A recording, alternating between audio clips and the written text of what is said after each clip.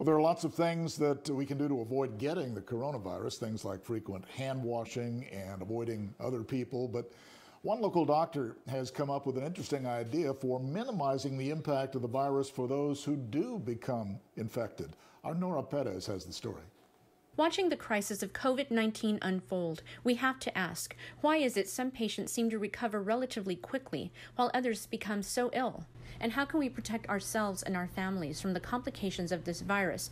I believe the answer to both of the above questions is viral load. Dr. Michael Mintz is an otolaryngologist with 50 years of experience. He believes the reason some become so sick after becoming infected by COVID-19 is because they were exposed to a higher concentration of the virus. There's considerable scientific evidence that a higher concentration of virus, or the viral load that one is initially exposed to, will cause a patient to be more symptomatic. Dr. Mintz has developed a solution that he and his family have been using to potentially lower the concentration of viral particles during the incubation period. When I say reduce our risk, I do not mean reduce the chance of getting infected.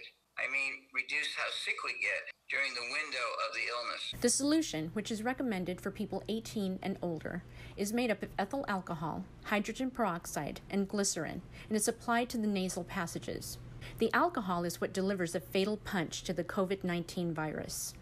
Its capsule can be disrupted by exposure to alcohol in concentrations above 60%. While we should continue to practice social distancing, hand washing, and wearing of masks, Dr. Mintz feels we need to take a more aggressive approach to protect ourselves. What I am suggesting is to destroy the virus, or some percentage of it, while it is incubating in your nose. Nora Perez, 3 News.